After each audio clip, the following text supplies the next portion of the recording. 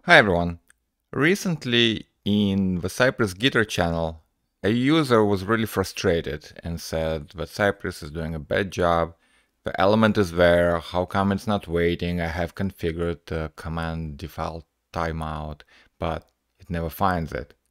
And luckily the user actually sent me a video and agreed for me to explain the problem and post it publicly. So this is this video that explains the user problem, and it's a very common problem that I've been explaining again and again in the Cypress retriability docs. Okay, so here's a video of a problem. The user is coding a test for this website that pops this little model dialog. The test fills all these properties, and now look what it does. When it fills the number, it pops a property, and the test is trying to click on the Save button right here. It actually checks that it was disabled, and when the click is trying to click, but for some reason it never clicks on it, and instead the test just dies and says that the element was detached from the DOM. Very frustrating. Okay, now I do have videos about how to solve this problem, and I have some blog posts, but let's just look at the user code that he shows later in this video. So right here, you can see that the user gets the input, clears it, types it, and then waits 2 seconds, then finds the button, which contains save, and clicks on it. So the same test runs just fine. Right here, it waits 2 seconds, and then it finds the save, and everything is peachy. So what's happening? Well, let's look at the failure again. Right about here, the user types an MLS listing number into the input box. Right about here. Now notice, after the user types or the test types, the frontend is kicking off a post request to the backend, and there is a progress bar. The application is doing something. It's probably fetching that listing, which it will show right below. It's not showing it yet, because it takes time to find the listing. Instead, what does the test do? It has no idea that the application is fetching the listing. Instead, the test gets all the buttons, all of them. 12 buttons it finds on the page. It finds the button that has the text save, which is probably this button. While this button is disabled, we actually checked it right above, and it is disabled.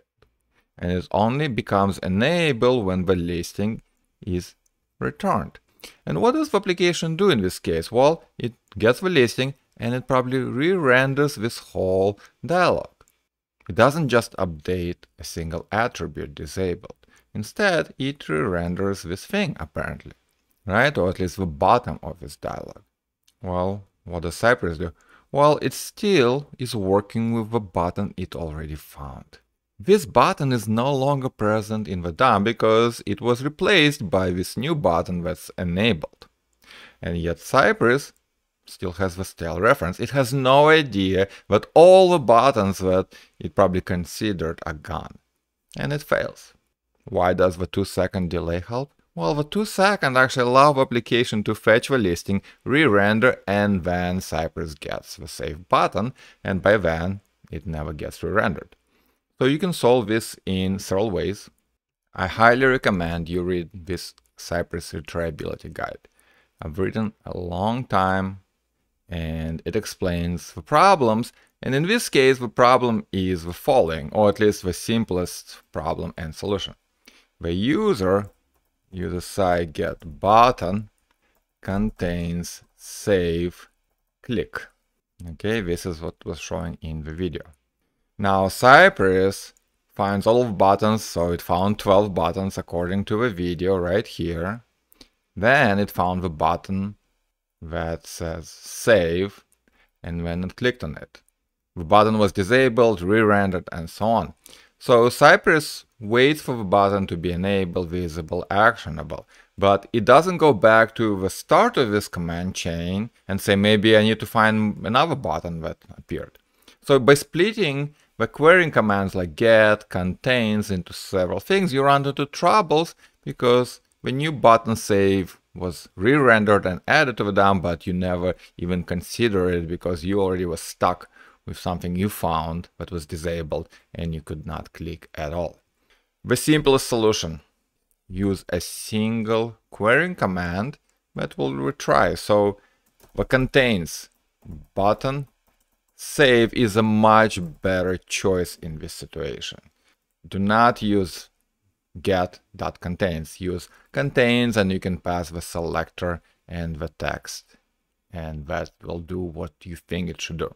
This probably will solve all your problems in this test already. Another thing that you can do is add more assertions. For example, in the video, you asserted that the button was disabled. Then you typed the input and it fetched the listing, and the button became enabled because it was re-rendered. So why not add another assertion? Should be enabled. And then you click on it. So this will wait until the page re-renders the button, because we've enabled attribute, and then you can safely click on it. The button will never change. Another thing that you can do, you can actually wait for this listing to appear, because then you know the rendering has finished. So you can say, okay, after you, let's say, type, 2444, whatever the number, you say, get whatever listing selector is should be visible. This is this listing element. Okay. You can also probably wait for, find listing call that application is making, right? And then check things. I would say this is probably the easiest thing and most obvious. Before clicking on the button, you check that it became enabled and then you click on it. So for more, read the tryability guide. Cypress version 11 will partially save your test a little bit. It will improve the querying chains like this. I'm not sure if it will handle the click or if it will just allow assertions to pass by re-evaluating the whole querying chain. But this is the best thing. Just use a single querying command, add more assertions, and you should be all set.